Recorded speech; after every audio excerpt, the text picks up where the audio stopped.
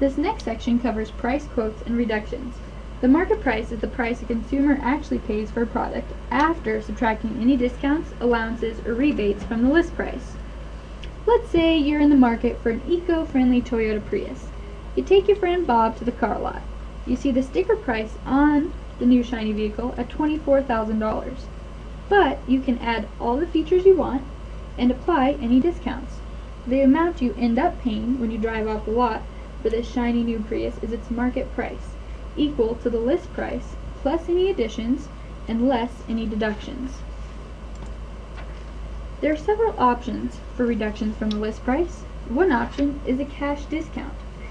This is a price reduction offered to a consumer, industrial user, or marketing middleman in return for prompt payment of a bill.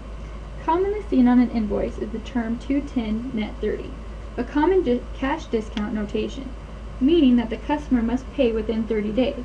However, the consumer can subtract a 2% discount from the amount due if a payment is made within 10 days. The cumulative discount is an overtime discount given.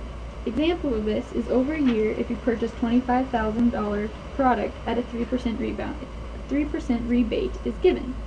The non-cumulative is an example of 1 unit you pay the list price. If you want to buy more, you get a discount. For example, say I buy 2 to 5 units, I get 10% off. 6 to 10 units, I get 20%, and over 10 units, I get 25%. Premiums example would be the more pins that school management buys, the bigger discount we get. Another way to reduce list price is through allowances. These are specified deductions, usually in the form of either trade-ins or promotional allowances.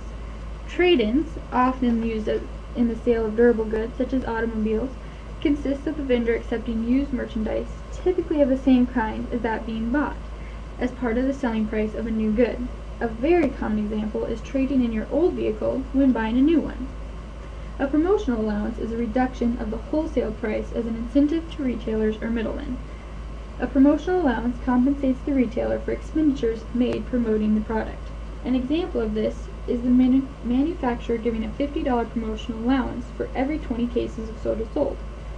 Thus, that explains why you often see creative placement of soda in the grocery store. The last method of price reductions we'll cover are rebates.